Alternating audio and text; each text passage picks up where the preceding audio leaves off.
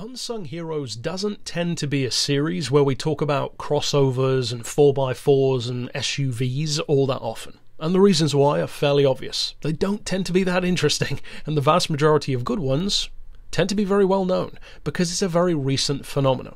SUVs have technically been around for a long time, but high performance ones, not so much. That is a much more modern thing, especially in the 2010s and onward. Stuff like the Volkswagen Touaregs, the Porsche Cayennes, the Audi Q7 V12, Range Rovers. Of course, they were around in the 2000s, many of the ones that I just mentioned, but they've really come into their own in the past decade or so, having these really, really high-performance models, and especially in the past, say, 3 or 4 years, where you've started to see these true exotic brands getting in on the game as well. Not just brands like Land Rover, who were already doing that to some degree, but brands like Rolls-Royce, Bentley, Lamborghini, Maserati, even Ferrari now. Now that is an interesting market, but this car did it first. Or at least it tried to. And this is the kind of vehicle, of course it's a Spyker, you saw that from the thumbnail, from the title, and it's the kind of car which is very much what I would call a Marmite vehicle. You don't need to wonder whether or not you like the car. Your initial impressions will pretty much tell you everything you need to know. You'll either think, wow, that is really cool, or you'll think, that is the most hideous, bloated looking thing I've ever seen. And I can kind of understand both of those things. But as far as concept cars go, funnily enough, a lot of my favourite ones actually tend to be very big. The Cadillac Cian, the Chrysler Phaeton, this one, a number of others too, they're quite big, unwieldy looking cars. But I like cars that have a lot of presence. They're big and opulent looking. Sometimes they wouldn't necessarily work in a production sense, but as a concept at least, they look cool to me. And part of that even stems back from my childhood of seeing something like a Chrysler Phaeton in Gran Turismo 2 for the first time when I was about 7 years old, and I've always loved stuff like that ever since. Oddball, weird, kind of dumb, but still cool at the same time. Now what this car represented is not as simple as it seems. This wasn't just another company making an SUV for the sake of getting in on the market. The ironic thing here is, it's actually the exact opposite. What Spyker did with this car was actually ahead of the curve. It wasn't in the curve, and it certainly wasn't after it. These cars are coming out now, in the 2010s. This car was 2006. You're talking well over a decade ahead of its time. There were no super SUVs on the market, SSUVs, as we've talked about before. We've even talked about some of the cars that birthed that phenomena, even as early as the late 80s and 90s. But this one was the first, arguably, of the 2000s to try and put that into practice. This wasn't just a design exercise, it was a car that they had very realistic goals for. Now the car actually, and a lot of people don't know this, has two forms.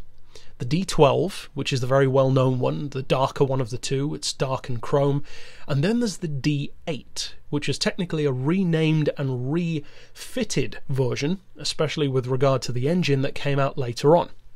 And that one actually happened closer to 2010.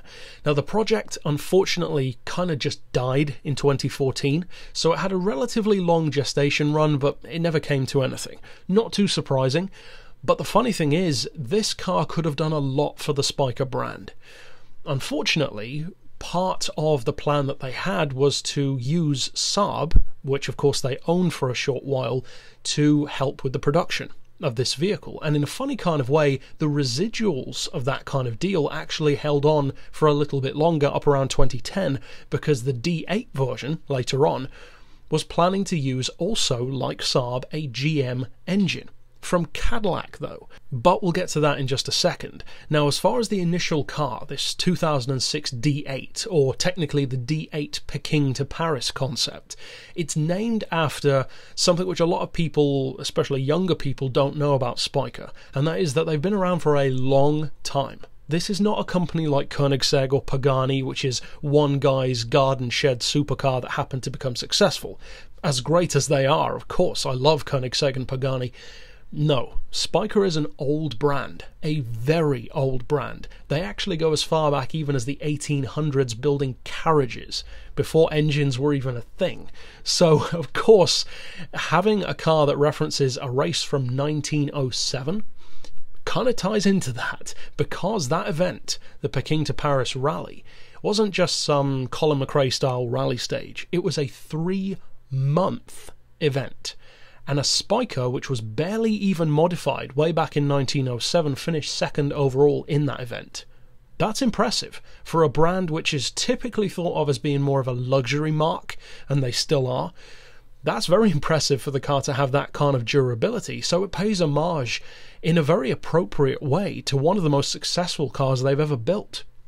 Unfortunately, this car didn't get the chance to live up to that, because of course the off-road routes would have been very cool to see this one in action replicating, albeit with a significantly more powerful engine behind it. But speaking of that performance and of that engine, the initial D12, as the name suggests, is powered by a 12-cylinder engine.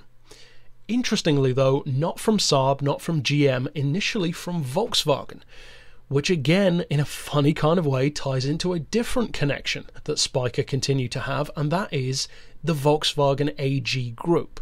Before Saab and GM and all that kind of stuff, they were hand in hand to some degree with the VAG group because they use Audi engines. The C8 La Violette uses an Audi V8, various others, the Aileron even, and others too. This one was using a 6-litre bi-turbo Volkswagen W12. A similar engine to what you can find in the Phaeton W12 and the Touareg W12, both of which are very fast, so a pretty hefty engine. Now that engine produces 500 horsepower, and again, you've got to bear in mind 2006, 500 horsepower SUV in 2006. That's a lot earlier than the Audi Q7 V12 had 500 horsepower. That's way more than the Touareg had. Even the W12 Touareg had 450. So this was a serious contender. That's more powerful than most of the Porsche Cayennes, which pretty much dominated the high-performance SUV market in the earlier and even mid-2000s. Now, in terms of performance, this thing was rapid because, and this is no surprise coming from Spyker, it's a lot lighter than most other SUVs. Most are 2.3, 2.4, even 2.6 tons, sometimes even more. This is 1.8, less than a Veyron. That's remarkable for something with 4 doors, 4 seats, all-wheel drive, and a big engine. And just look at the interior. This thing is full of opulent styling and luxury. It looks, as far as I'm concerned, gorgeous on the inside, and it has possibly the prettiest looking center console display I have ever seen, to put a Tesla to shame, for sure. Now, as far as the performance goes, to get back to that for a second, when you combine the fact that it has Q7 V12 power, but in something that weighs basically half a ton to a full ton less than your average SUV, the performance is good. 5 seconds dead to 60 was the claim. Again, 2006, and the top speed over 180. Now, whether or not it could have actually done 180 remains to be seen, but the fact that it's that much lighter and also, even more importantly, significantly more aerodynamically efficient than most SUVs, since this thing basically looks like a jacked up supercar in comparison with much more of a crossover coupe style. Again, something that we've only just started to see in the mainstream of SUVs in the past couple of years. Again, it's believable. I fully believe that this car could probably exceed 180. Now, as it turned out, the only place that you can actually exceed that speed with the vehicle is in Test Drive Unlimited 2, as far as I'm aware, because you can drive this car in the game. But the version of the car that's in the game brings me to the second point. And the second one is of special import to me because it's actually my favourite concept car of all time. To the point where, in recent months in fact, before producing this episode, it's actually knocked off the previous favourite concept car for me. Because my favourite concept car was, as many of you know who've watched the HSG Top 50, the Cadillac 16. I adore that car, and I still do. But the reason why this one just edges it out for me is because it's a combination of something as wacky as the Cadillac, but it combines that with the kind of real-world usability and practicality of my actual dream car, the Ferrari FF. And the only thing that stops this Spyker from being my dream car is the fact that you cannot buy it, which is kind of a problem when you're talking about dream cars. At least you can actually buy the Ferrari, so the Ferrari is safe for now. But as far as production goes, the story did not end with the D12. Because Spyker was hoping that by purchasing Saab, they could use that, as I briefly mentioned earlier, to produce the car. And through those GM connections, they were planning to use a Cadillac-sourced CTS V-spec V8 around 2010. So in a funny kind of way again, it could have ended up having more power than the original W12 would have had, considering that nowadays those Cadillacs are putting out about 640 horsepower from those 6.2 litre V8s. So this could have been a pretty monstrous SSUV. The performance easily would have matched what they originally claimed, maybe even more, because think about it, instead of this big, heavy, very complex, very costly W12 engine, they've got this easy to produce, easy to work on, far cheaper, far faster to assemble, and far more tunable GM V8 engine. That's a win-win. It's not as exotic as a W12, but it's a great option and a very smart business move. Unfortunately, Spyker almost went bankrupt in 2014, and that's where the car ended, because they decided to rein it in and to keep their focus on what they were already doing well, and that was selling supercars and super sports cars. And unfortunately, for now at least, they haven't really looked back since. To me, that's a real shame. And one of the biggest reasons why I think it's a shame, and this especially is directed toward the people who might say, well, it's a stupid car, I'm glad they never made it, they received over 100 customer orders to purchase this car when it was first seen in 2006 at the Geneva Motor Show.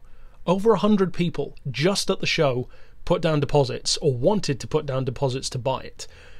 That shows you that even back then the market was already there. The spark of super SUVs, which we're really still getting into right now with the brands like Lamborghini and Ferrari, well over a decade later, this car did it way before the curve. And even if you don't like it, you simply have to respect it for that. It's a car that almost predicted the market before there even was that aspect of the market. That's remarkable. I love it apart from that, but that to me, in combination with just how oddball it is to see a car this radical come out of an otherwise fairly traditional but very impressive exotic car company, it's wacky, but they could have made it work. I just think it's a shame that it never had the chance. Part of me still hopes that it does, because the design itself is timeless as far as I'm concerned. Just update it with a more recent Spyker look, and you could easily produce it now. In fact, now more so than ever. But whether or not we will is another question entirely. Overall though, that's it for my thoughts on the Spyker D12 and the D8, my dream concept car.